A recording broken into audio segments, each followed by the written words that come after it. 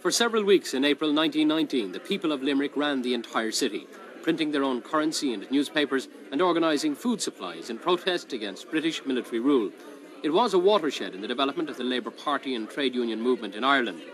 Forgotten Revolution, published by the O'Brien Press, describes Labour's leading role in the developing struggle for independence in the years after 1916.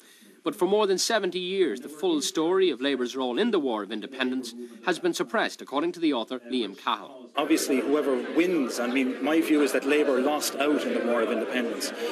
Their views, their ideology, if you like, didn't become part of the subsequent Free State which was formed. Labour was very, very weak in the Free State and has remained weak in our politics up to this very day. And obviously the educational system that we have, the universities that we have, to a degree reflect the values of the society in which we live, and it is a society in which the kind of values of the Limerick Soviet and the Limerick General Strike are no longer widely held.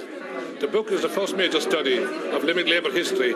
It has also echoes and parallels with the upheaval in Eastern Europe today. It has a universal application. The lessons of the strike are useful ones for people living today in Ireland.